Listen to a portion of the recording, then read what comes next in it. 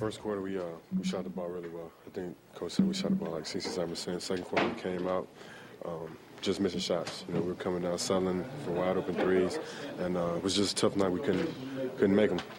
You tied season high with 19 turnovers. Bulls are known for great defense. Was that a case there too? They did a great job on defense. You know, not taking anything from us, but we just came out. You know, sometimes the ball just dribbles off your leg or off your foot sometimes, and had one too many turnovers. But we can't look at that as a downside to us. We just got to come out, get ready for this game tomorrow. Joey, what does the team do now to come over this with a back-to-back game tomorrow night? How do you regroup? That's the good thing about the NBA. You know, we got so many games. Forget about this one. It's a loss. Come back and play Memphis tomorrow. Should we talk about Luol Deng's performance tonight? Guy seems like he didn't miss a shot.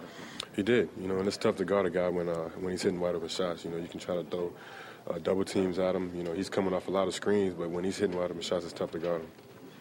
Joey, what were you doing in particular to get yourself going tonight? Just staying aggressive. You know, getting to the basket, trying to get to the free throw line, and just running the floor hard. You know, that's what Coach been trying to get me to do, to stay aggressive, run the floor hard. And I think I just came out from the beginning, started doing that. What makes them so hard to stop on the perimeter, aside from the fact that they obviously have some Chicago? Yeah.